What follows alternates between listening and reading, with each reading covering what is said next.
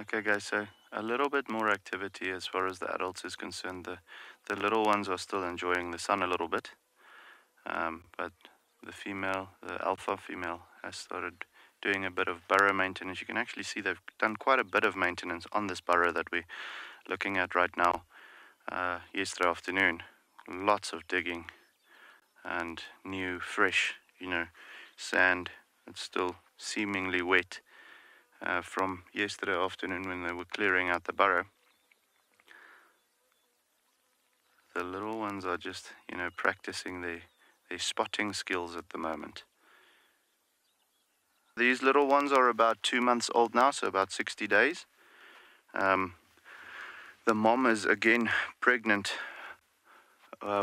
we think about a month.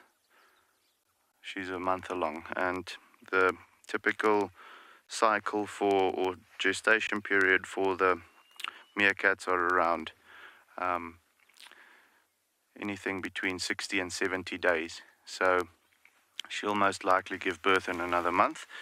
Warm up. That's also a very effective way of getting their body temperature up, because with the sand being nice and warm at the moment, the bellies have a very thin layer of skin. Also, it is where the intestines lie, so that's where most of the body heat is in any way created.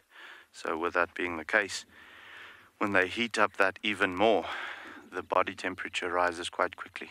So then they can start doing what they need to do. Or they can get to that point where they're so comfortable that they fall asleep just there where they lie.